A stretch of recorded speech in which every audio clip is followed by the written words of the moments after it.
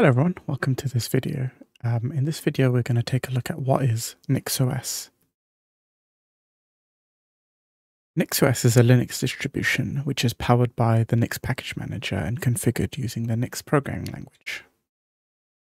Some of the key features that distinguish NixOS from other Linux distributions include that it's declarative.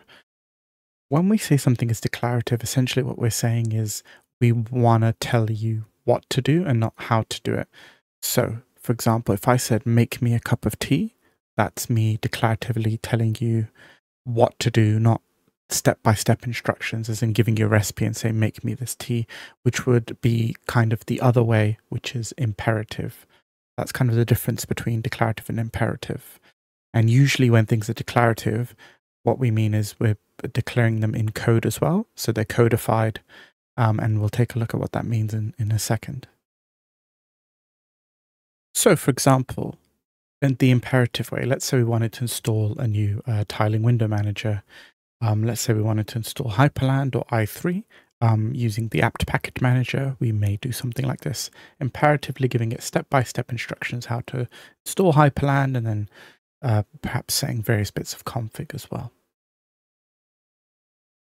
However, in kind of the Nix world, this is what we do, and especially with NixOS, we have a bunch of these options that we enable or disable. In this case, we're declaratively saying disable the i3 window manager and enable the Hyperland window manager. And we're not telling Nix the step-by-step instructions how to do that, which we might do the imperative way. We're just telling it the kind of final state, and Nix and NixOS in this case will go and work that out for us. And the reason I'm telling you about this in the NixOS video is because we can configure vast portions of our machine using these options. And again, we're leaving the final state to Nix how to get there. We're just telling it what we want. Another really powerful feature of NixOS is the ability to really easily roll back. So we have this concept of generations. So when we make our change to our configuration, we generate a new generation.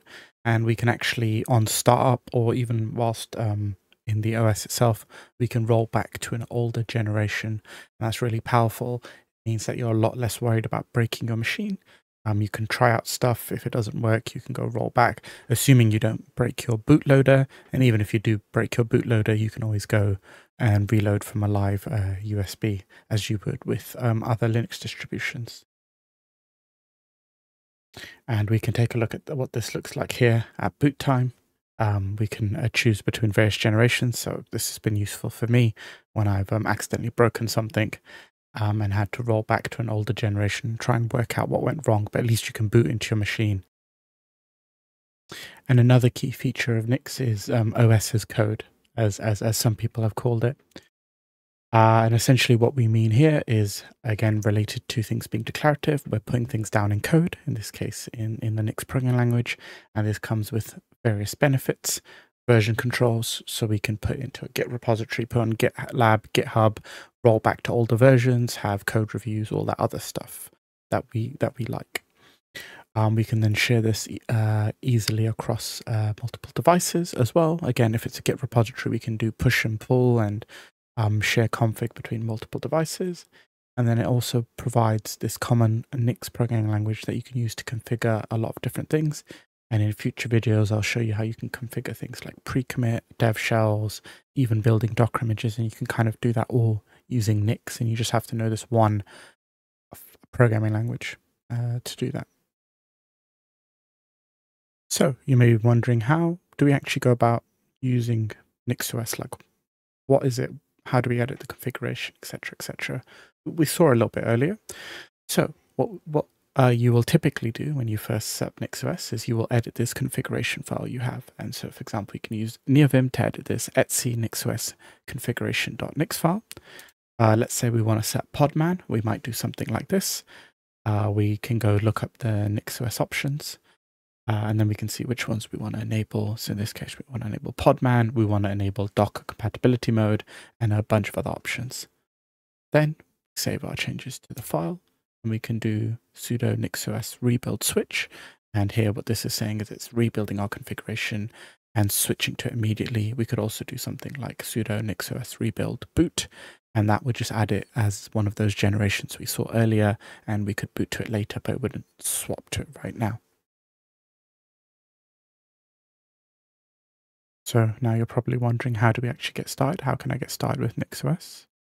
The easiest way is to download the ISO and burn it onto a USB. The process will be similar as if you've done it for other operating systems like Ubuntu or Windows. You can then boot from that live media USB and install NixOS.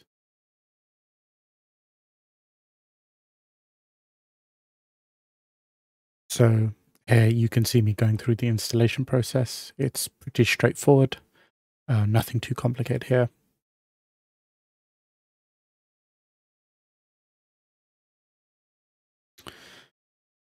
Do the usual stuff, set your password, pick which desktop environment you want. NixOS doesn't really dictate, unlike some other operating systems, which desktop environment it wants you to use. You can partition your drives as well, and just go through the install process, and you'll have NixOS installed. One other thing we can do, which is very cool, is we can create our own ISOs. So here from my Nix configuration, I've created a Nix configuration called graphical. I'm then building it, and this just a bunch of build instructions here, build steps it's doing, and once it's done, it will produce this ISO in this result folder. We can then take that, just like we did with the official ISO, put that on a USB, and we can put custom scripts and various other tools, and we can even change the window manager. We could have Hyperland on there if we wanted to. We could put some SSH keys to make it easier to do unattended installs. There's this really cool tool called NixOS Anywhere, which I'll definitely do a video about in the future. Thank you very much for watching this video. If you would like a more in-depth tutorial about how you could set up NixOS, please leave a comment down below.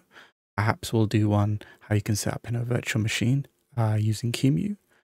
I think that's a great way to dip your toes into NixOS without diving full first and committing.